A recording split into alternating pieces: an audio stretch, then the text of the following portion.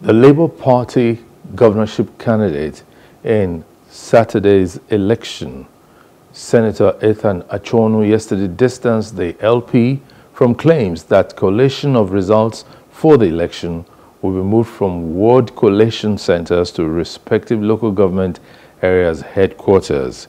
He declared that the Independent National Electoral Commission must ensure that collation of results is done manually and electronically, pointing out that Form EC8 is a legal document needed to satisfy compliance to the electoral process.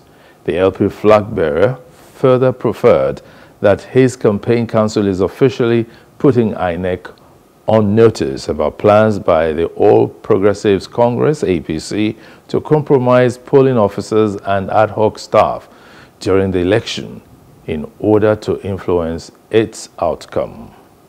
Responding to questions about elections not holding in 6 LGAs owing to insecurity, Achonu countered that he was confident that elections will hold in every part of the state.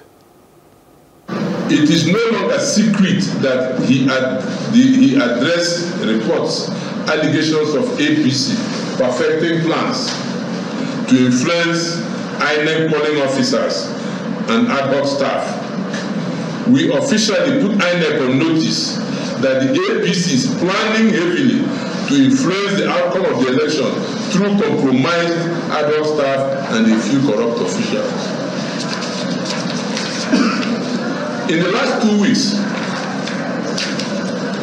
video evidences in circulation show that communities, the West, Uguta, Okigwe, Ituboma, etc., where APC leaders are harvesting details of voters' cards. This is criminal and an attempt to subvert the will of the people. I call on INEC and security agents to be on alert and checkmate these efforts at rigging the election and ensure that all sensitive materials do not get into the wrong hands.